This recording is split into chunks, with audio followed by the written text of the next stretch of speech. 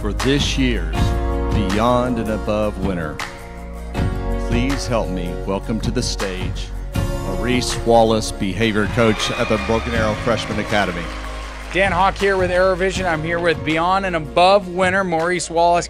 How was this night for you? I know that it was a whirlwind of a night, hearing everybody, finding out where you'd stand, but what does it mean to you to walk away with this? It just means a lot, not only to me, but to BAFA. I think there's a perception of BAFA out there with a lot of people, and I don't think they understand what we're trying to do for the district, and it starts with BAFA.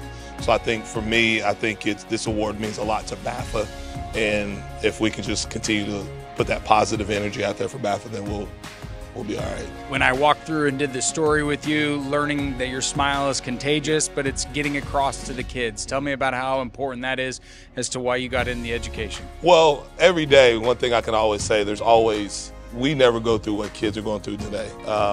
What kids are going through today, I think that what we have to understand is it doesn't matter what we're going through, it matters what they're going through.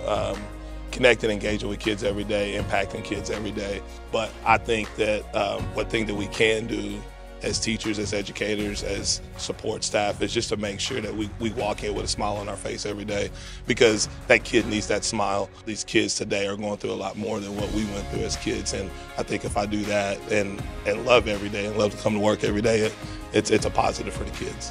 The lesson that I learned tonight is it's more than just a teacher, it's more than the secondary individual helping with a student. Tell me about what that means to you to make that impact on a child. Well, obviously teachers are teaching my kids. I think that if I have that impact with them, then they can take that on to the future. I mean, I've seen, I have Miss Otten in there who I've known since I was in 4th grade. Miss Green, who's an assistant principal, she's my science teacher whenever I was in 6th grade.